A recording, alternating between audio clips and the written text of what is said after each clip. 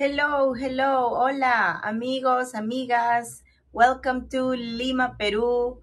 Welcome to another series from home dedicated to the untold history of my beautiful country. It is a pleasure to have you all. Be welcome to my home. And my name is Vanessa. I am your Lima City tour guide. And as in every occasion, we are going to discuss about another historic fact related with Peru and Lima in this case.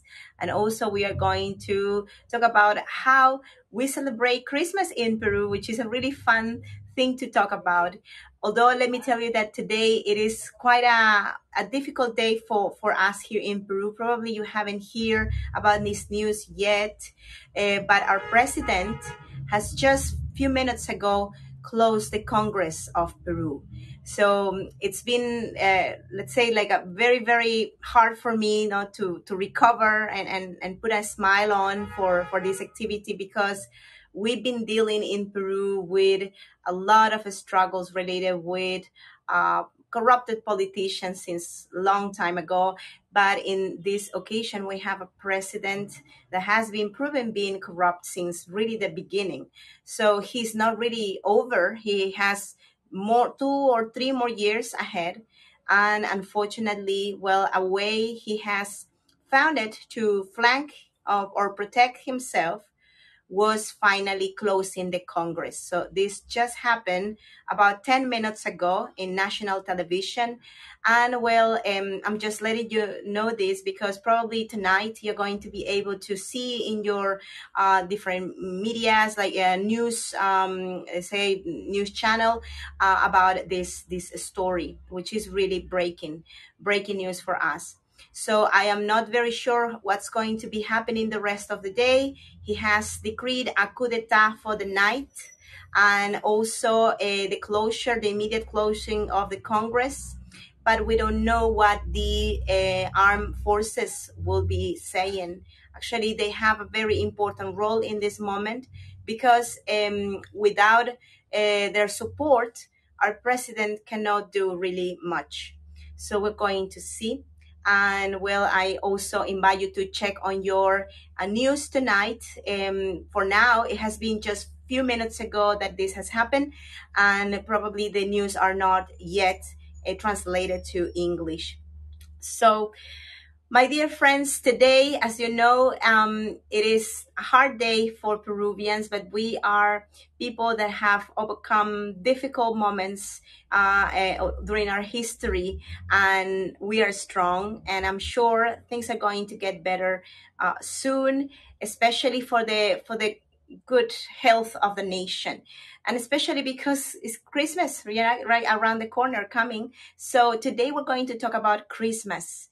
And we're going to talk about the history of Christmas and the untold history of Christmas. So before I begin, I just took the first 2 minutes to explain a little bit what's happening here in Peru today in the news. So let me say hi to the people joining. I haven't really said hi to everybody. Sidel, hello. Michelle and Steve, hola amigos, hello. Hi Martin, thanks for coming. Thanks for coming again. Hola Larry, hello Erja. Hi Pamela. Hi Adam, thanks for coming. Barbara, Dave, hello. Thanks for coming, amigos. It is really a pleasure to have you today. So I hope you are ready for today's event, and we're going to change a little bit the color of the news because we're going to talk about Christmas and the holiday celebration of December in Peru.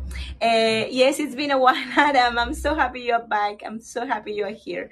So, amigos, if you have a question, as you know, you can make any questions here in the comment section in the chat zone.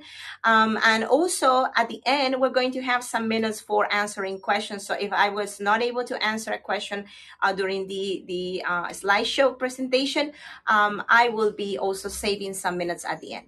Okay, so well, once again, my name is Vanessa, and welcome to Lima, Peru. This is live streamed from the city capital of Peru. So we're going to talk about today the Christmas traditions in Peru, the history of Christmas in Peru, and also we are going to probably understand a lot of things of how different Christmas is celebrated in Peru and in different other parts of the world.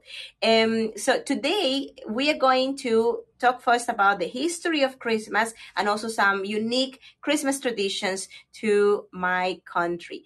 But first of all, I would like to tell you how Christmas came to Peru, because as you know, Christmas is a Catholic celebration, or basically is related with Christendom, and it is really spread over around the world. So the moment when Christmas came was at the time of the conquest, the Spanish conquest.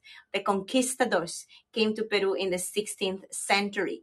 But before that time, Peru had its own sort of like a monarchy. We had our own kings, we had our own ruling dynasties, we had our own traditions, our own languages also. So the Spaniards, let's say, conquered this territory and changed the culture and the traditions because they were imposing a new faith, a new religion.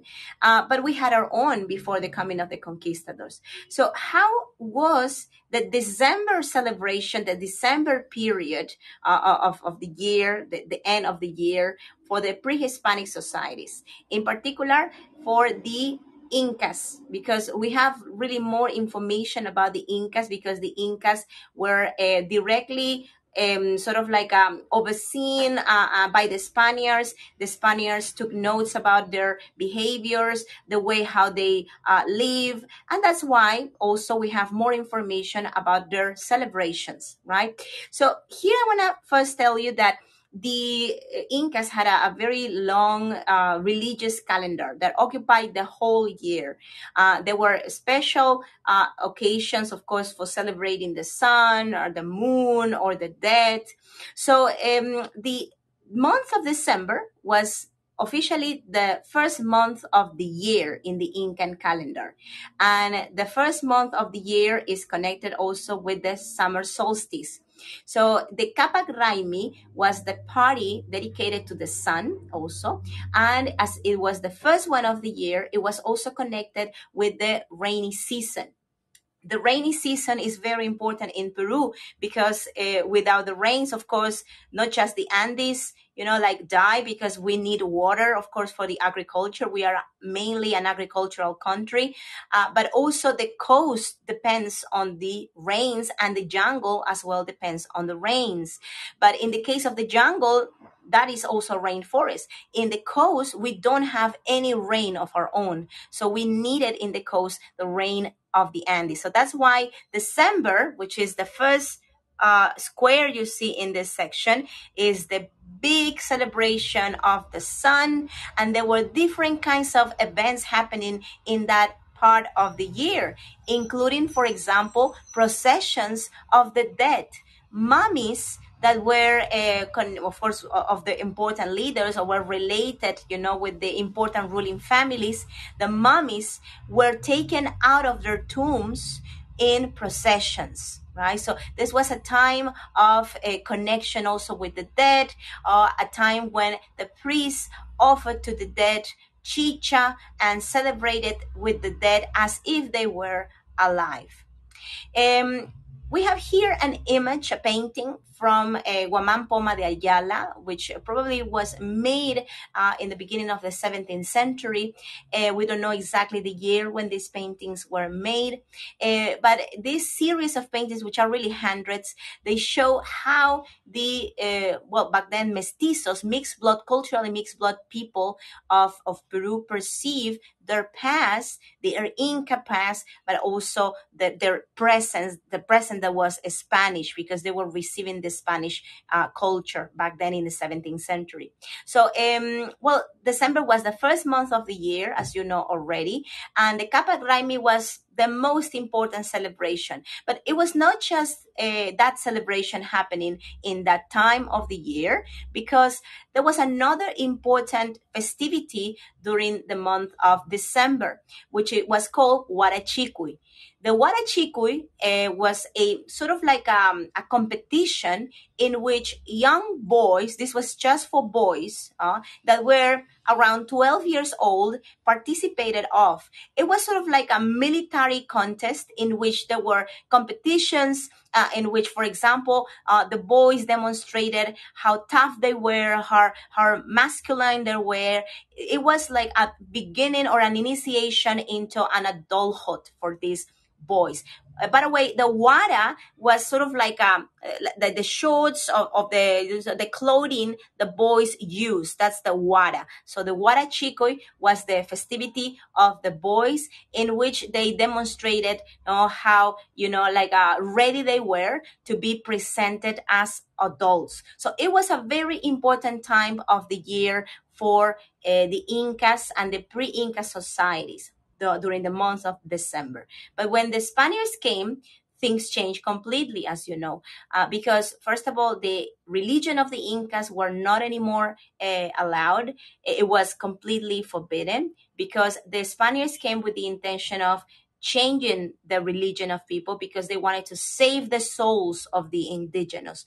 And this was basically the reason they believed they were here in this territory, besides, like the gold and the silver and also making, this territory like a part of the Spanish territory. So that's why during the colonial times, a bit of the justification of the presence of the Spaniards was the evangelization, and it was necessary that people will embrace the new faith as their own, not just like by force. They really wanted the indigenous to embrace Catholic faith. It was hard for the Spaniards, of course, to do that because we had our own religion, and a religion that really existed like quite like pure and respected until in some parts of the country the 19th century. Then later, of course, the missionaries went in different directions. The Franciscans, for example, the Jesuits, and they were later able to bring the new words of the religion they carry with them. But it really took time for the Spanish to do that, even after the independence.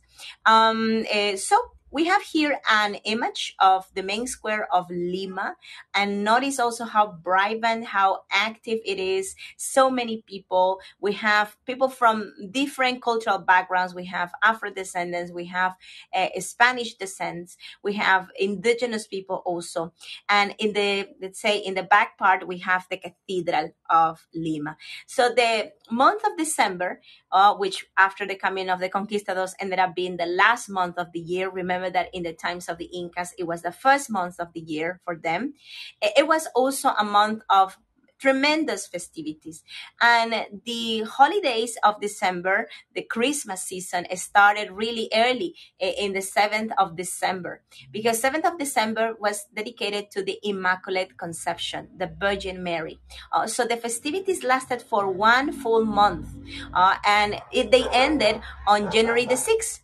With the celebration of the wise men, which was very important festivity for us because Lima is the city of the kings, where originally that was the name of Lima, the city of kings.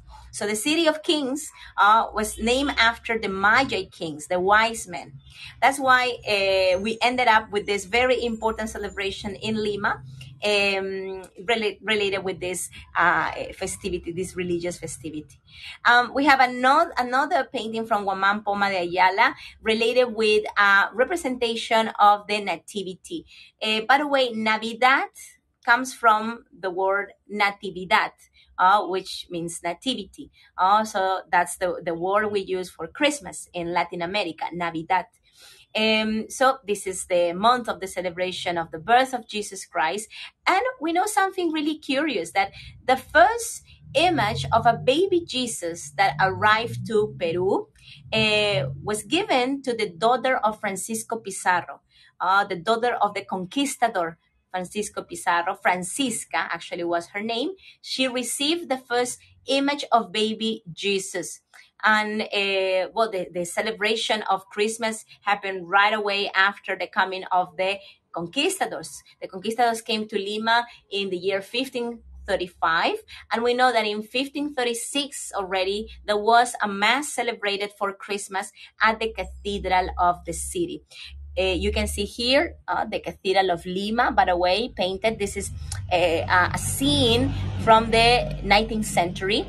And you can see also lots of, people partying and celebrating. This is a big market that used to be also by outside the cathedral for the Christmas season since the colonial times. No? So we had lots of people in Christmas, like eating lots of local foods and eating also, let's say, the tamales and the picarones and the anticuchos, which are traditional staple foods, meals, street foods of Lima in particular, but you can see them also in Peru.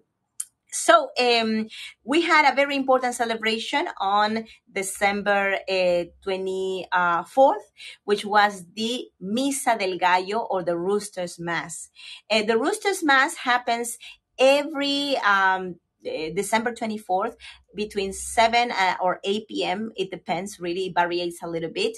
And it's a mass that is, let's say, the last one before Christmas, before midnight. We still celebrate it nowadays, but it was established during the colonial times. Also, another important thing that happened during that time was the Viceroy's pardon for the Christmas season. So prisoners of the local jail were given a special pardon for Christmas. Going back to the food, one of the most traditional meals during Christmas night in Lima was the empanadas. So you can see an empanada there. It was a very fast, like easy, let's say, to make meal. And also, well, you could eat many also by nighttime. But this is one of the many things we like to eat back in those old days. And by the way, we used to love like lots of sweet treats. So much that one viceroy decided to ban sweets during Christmas because people eat too much of them. So we're going now to pass to the time after the, I can imagine the indigestions, right, Martin? So the time after the independence. No? The independence of Peru happened in the year 1821, but we were already, like a Christian country mainly, no? Although we have our fusion, our cultural fusion, we have our different traditions that sometimes really are not, let's say, like not clearly Catholic, and of course not clearly Incan, but together, they have somehow created something unique. We identify ourselves being Catholic. You can see just the several churches we have in Lima, in the rest of Peru, in Arequipa, in Cusco, and you can tell. So that's another picture of the main square of Lima, or image of the main square of Lima.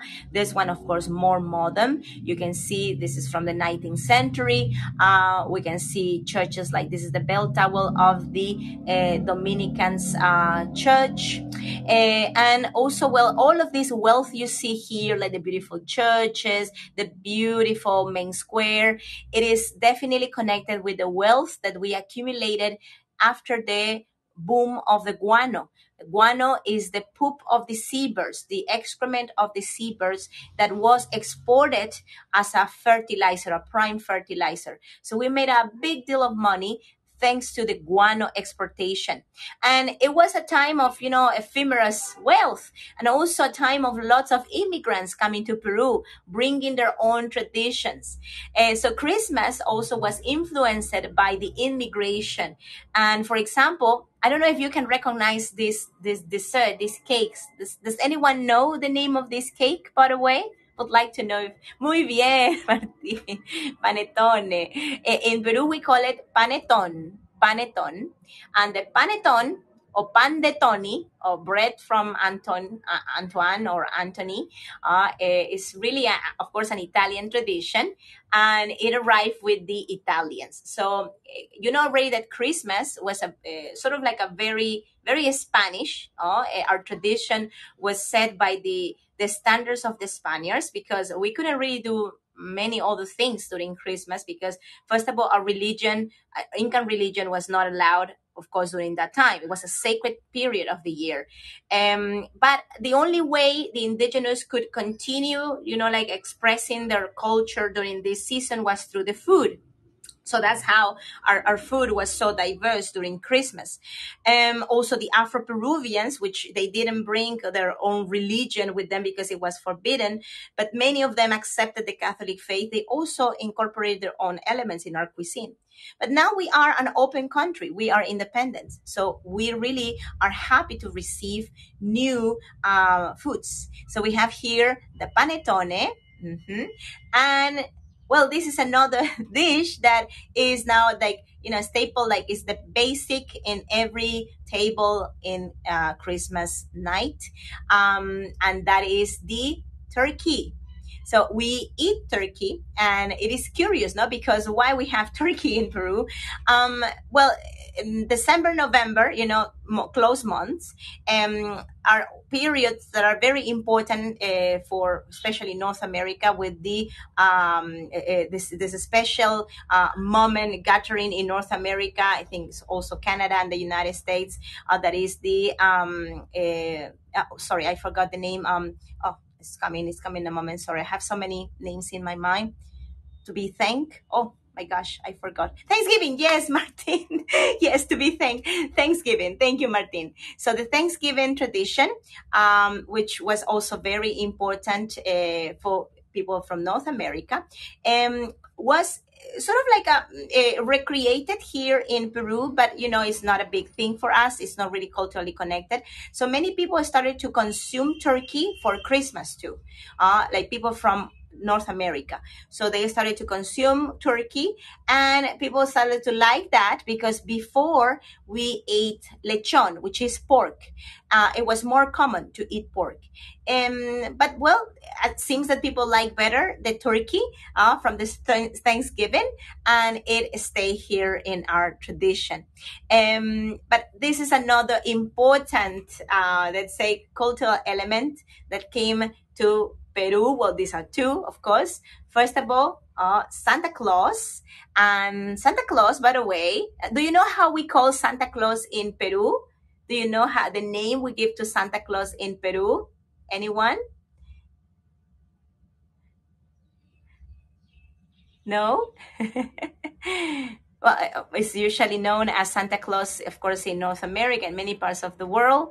But in Peru, the name we give to Santa is Papa Noel. It's Papa Noel, right? And this also gives us an idea of where Papa Noel comes from. Like in the case of Peru, the tradition of Papa Noel came from France. Because we started to receive also images like in the 19th century, mid 19th century, about Père Noël, Père Noël, and that's how eventually we call it Papa Noel. So, well, for us, really, Papa Noel or Santa Claus came really from France. And we have also the Christmas tree, which is another interesting thing, because although we are in plain summer during the Christmas season, we cover our Christmas tree with cotton to emulate snow in the tree. Although it's very hot outside during the daytime, the day, especially the 24, 25 of December, everybody goes to the beach. But in the house, we recreate an ambience of winter, because nothing of this Christmas idea really is connected, like the way how we celebrate it nowadays, with nor our culture or our climate. But we like it because it was connected also with the idea that the good kids will receive presents. So you were a good kid for all the year to finally receive at the end of the year a very special present, right? So I want to go to some fun facts about Christmas, and we're going to talk about 8 Christmas traditions that are unique to Peru. So please prepare for what is coming. Remember that at the end of this lecture, we will have some time for answering questions also in detail, and maybe boarding some things I probably didn't during the event, and maybe you have a question about. So what is the number one, curious, unique tradition to Peru, that other countries don't have? Well, the Christmas night in Lima is really interesting. And that is because, well, one never really knows that your culture is interesting or your tradition is interesting until you talk to people that are not from your country, Like for us, there are things that are really normal, and then you realize that no, not really. For example, a Christmas dinner in Peru, and it's, of course, Lima. I'm taking this example of Lima, but later I will take you to other parts of the country. In Lima is at midnight, exactly at 12, right? So you are starving all the afternoon, like to eat something because, you are hungry. You had lunch maybe at 12 or at 1. And then, well, dinner is going to come and it's going to be huge, huge. And we have, like, this is the regular thing in the table, in which you can see like a multicultural table, because, for example, we have the turkey, already, that comes from, North America. This tradition we copy. We have the panettone. We have a type of rice called arroz árabe. By the way, I will be cooking arroz árabe, Arab rice, for my next cooking show. So if you want to learn how to do it, you have to come with me, and you have to also celebrate with me my 2-year anniversary in Hago. So we're going to be doing this. Different kinds of salad. We have a salad that is very funny. It's called Russian salad, ensalada rusa. I have a friend, she is Russian, because she's a tour guide here in Peru, but she was born in Russia. And I asked her, Barbara, is this really like a true Russian salad? And she said, no, we don't have that salad in Russia. So we just call it Russian salad. I am not very sure why. I'm still investigating. So we have the panettone, and we have also the chocolate, which is another important thing we drink in the night. Just give me a second. There's a question. Is it like fasting during the day? Yes, Sidel. Well, no, not really, because we eat a lot during the day. Usually when mom is cooking, like for the dinner, for the Christmas dinner, so she's making things during the day, right? So you have a little bit of this, a little bit of the other, and you can maybe eat a little bit of this, or maybe you eat a one panettone before the one that is going to be eaten at night. So there's really no rules of fasting, and most of the times people really don't fast. We eat a lot during that day. Remember that our viceroy wanted to stop us from eating, sweets and candies, because we ate a lot back in the old days. We still do it. But the curious thing about this Christmas evening in Lima is because Lima is in the coast, so it's very hot, and it's summertime, December is very hot. And we have the tradition of drinking hot chocolate in, like a very hot summer night. We are like sweating, and we are drinking our hot chocolate with our panettone. So it makes no sense, but it seems that the tradition started also in the 19th century, at the end of the 19th century, when the immigrants from Europe started to come, and it was already a tradition to drink hot chocolate in winter, in that season there. So they continue this tradition here, and we copy that, and that's why we do it still, because it's delicious hot chocolate. We have also another thing that is very curious in our Christmas night in Lima, which is the nativity sets that are really pretty. We will see this in a moment in detail, the nativity sets. But what we do is we cover the baby with a little cloth before Christmas. So usually, for example, at this time in the year, people have already their nativity sets, right, in their houses. So what we do is we cover baby Jesus with a little cloth, a white cloth. And the reason is because Jesus is not yet here, is to be born. So at midnight, very late, before really starting to eat, so we all reunite around the nativity set, and the little one of the house, if you have a 4-year-old at house or 3-year-old, will go to the image of baby Jesus and will take the cloth out. So that's the moment when baby Jesus is born, exactly at midnight. So we represent this birth of Jesus, this magic birth of Jesus, in every house exactly at midnight. No? So, and we have another thing that is very crazy. We really don't go sleep too late usually, but Christmas night is really like you sleep at 3 a.m. usually. Because besides that, everybody, outside the house is, say, hugging and kissing, for Feliz Navidad, Merry Christmas. It's midnight. And that's the time when people open the presents. So we open the presents at midnight. So while some people are already sitting in the table, like starting to just pour the hot chocolate in their mugs, and about to eat the turkey, the children are, going straight to the tree, and they open the Christmas presents, and everything is craziness. And children don't sleep until 4 a.m. in the morning because they are playing with their new toys, right? So it's really interesting to see that. Other tradition we have in Peru, by the way, is the chocolatada escolar. So what is this?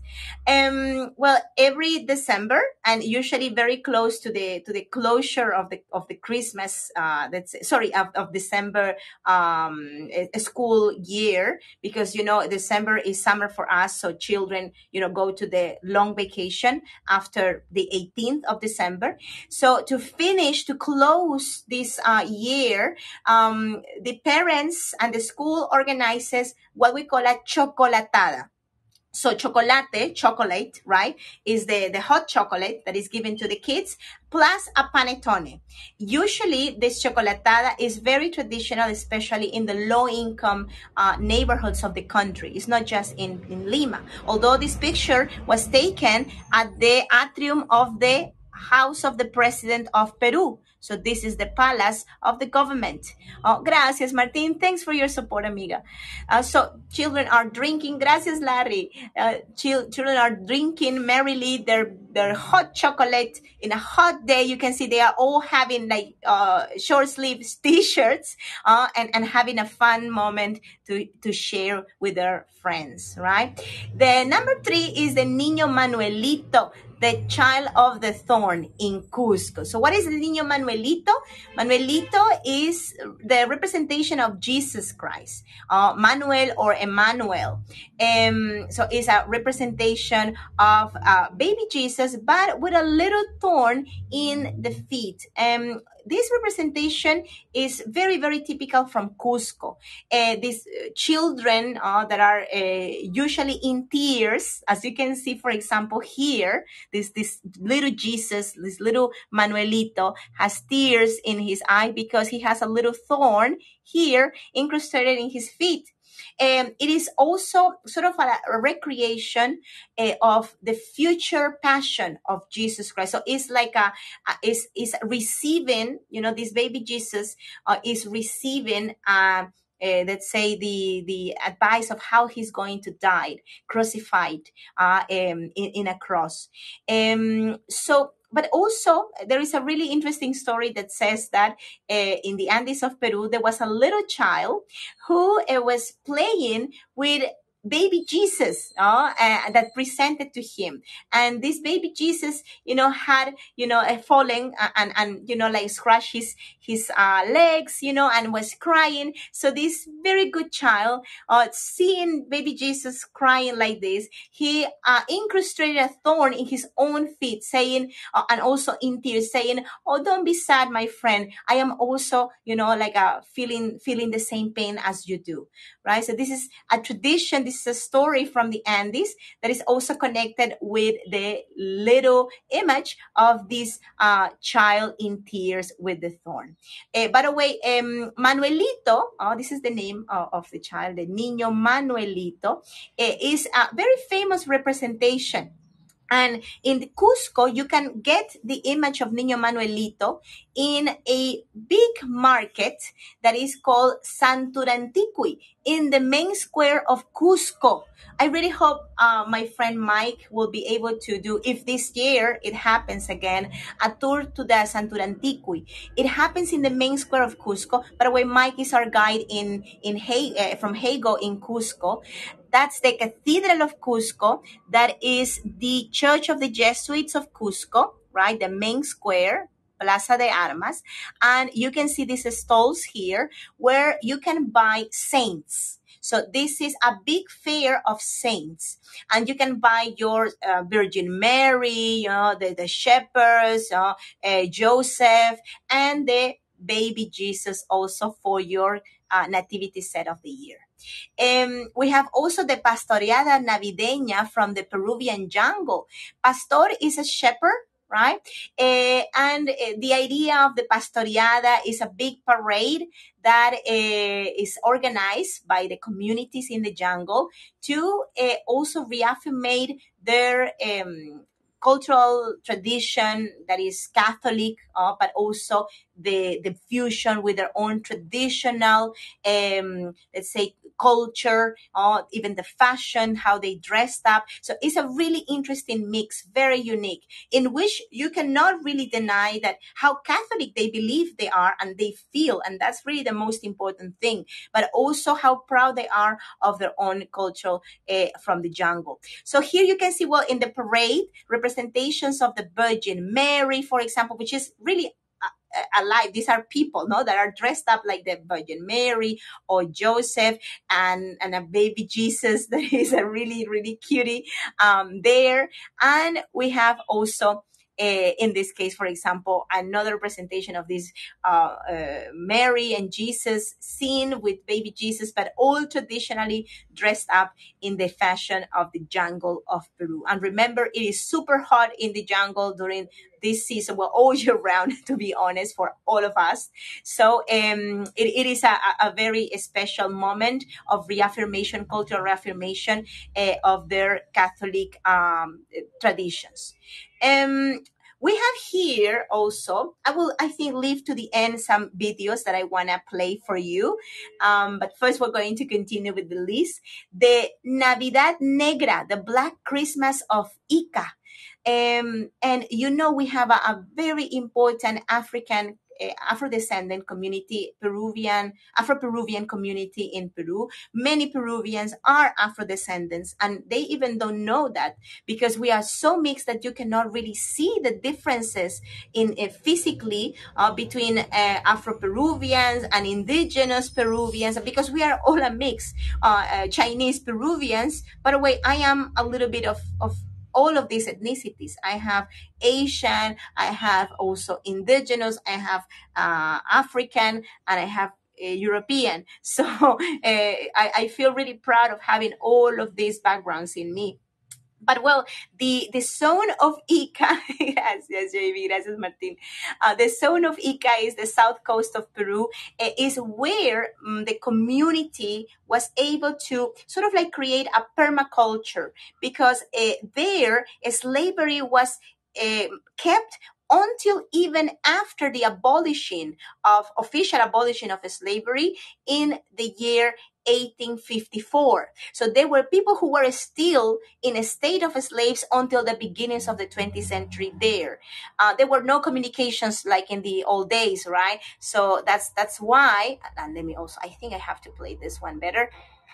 Just give me a second, because we're going to skip the app.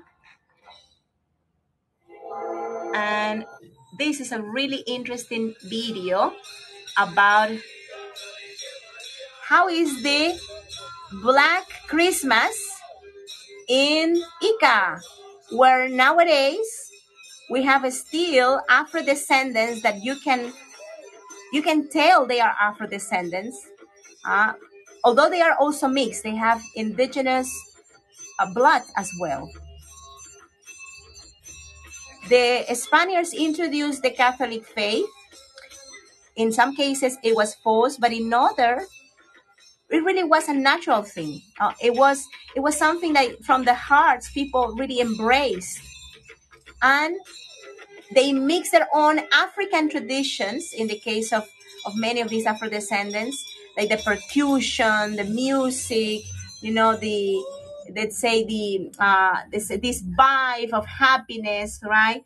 And let's say, well, the idea also of the indigenous folklore as well, and the concept of reciprocity from our indigenous, and then, well, the religion, right? So this is the beauty of the Black Christmas. That's how we call it, Navidad Negra, of Ica, which is one of the things I want to do, maybe next year when everything is going to be back to normal, is to show you live Black Christmas in Ica next year.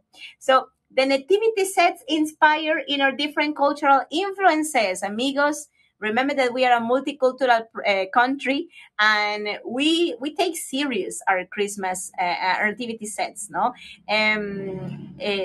or belenes as well they are called. So these nativity scenes usually include elements or bring elements that are related with our own cultural backgrounds. So, for example, I remember when we were going to the World Cup, Soccer World Cup. So, all the participants of the nativity set were using our national soccer t-shirt, from football soccer t-shirt. We have also some nativity sets that have the traditional fashion from the Andes, and some of them also from the jungle of Peru, like this little set here. We have the Afro-Peruvian nativity set with, the pride of being an Afro-descendant also. And the nativity sets were really big until the time of my grandmother. I remember when she was still with us alive, she dedicated, it was like 5 days, like before December started, like the last days of November, to set the nativity set. And it was one whole corner of the house. And sometimes, this is another nativity set. Unfortunately, I was not able to take a picture of the ones of my grandma, but it was huge, almost like this one here. And you can see that we even decorate like this section where the nativity set will be, like looking like mountains in the Andes, with a special paper that is painted green color. So in that way, you can see the resulting is very realistic. So even the churches also, they do that. The churches, they have a very special, very beautiful nativity set that we like to go see when we go to the church, especially for the Misa del Gallo or the Roster Mass. The Peruvian Santa Claus. So you know already that Santa Claus came to Peru from France, because we call it Papa Noel. So like Père Noel, right? But also there was a time when Papa Noel was not even, Santa Claus or Papa Noel or Père Noel. It was Taita Noel. So I will tell you what this means. So here a little bit of the names given to Santa Claus around the world. Also remember, in Peru is Papa Noel, as well in many countries of Latin America. And here, Père Noel in France. So back in the 1970s, the image of Papa Noel changed a lot, because we had a sort of like a military period of our history. We were submerged in a coup d'etat period, like a president, Velasco, a military man, decided that all of these symbols, from, external symbols, European symbols, American symbols, were not welcome in this country. So it was made the decision to create a new version of Papa Noel. And this Peruvian Papa Noel will be called Taita Noel. Taita is a Quechua word, and it means father. Taita. So this was Father Noel, but in Quechua, Taita Noel, right? So you can see how it also Santa Claus was expelled from Peru in this cover of the journal, and journal 7 days. That was a famous journal of those days. We're talking about the 70s. And now, well, Santa Claus has reinvented. Taita Noel didn't last it long. It lasted for a couple of years. People really like better Papa Noel.